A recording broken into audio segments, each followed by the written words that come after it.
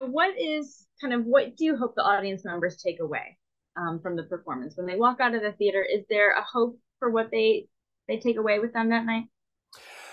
Yeah, I hope they walk away with a sense of a sense of joy, um, and a sense of connectivity, a sense of connecting to your fellow person. Social media is a big part of our lives, and the media itself can be very divisive, and it's very easy to be on this side of the fence or that side of the fence. Mhm. And, you know, I,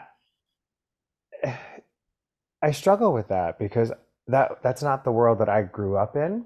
Right. I grew up in a household where, people had different opinions, but we could still talk about them and we could still agree that even though we didn't agree with what the other person said, we could still love each other and still be friends and still Mhm. connect. Mhm. And I feel like that has sort of dissipated in our contemporary society at the moment.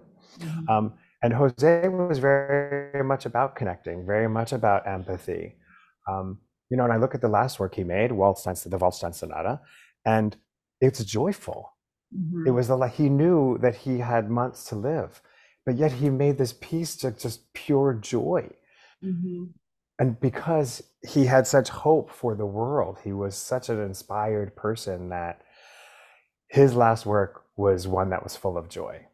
I So love that. if we can hold on to that and just walk through the world the next day with just a little bit of that hope and a little bit of that acceptance, then maybe the news cycle won't be so hard on us, and maybe we can, just stretch across the aisle and have a little less and a little bit more of that.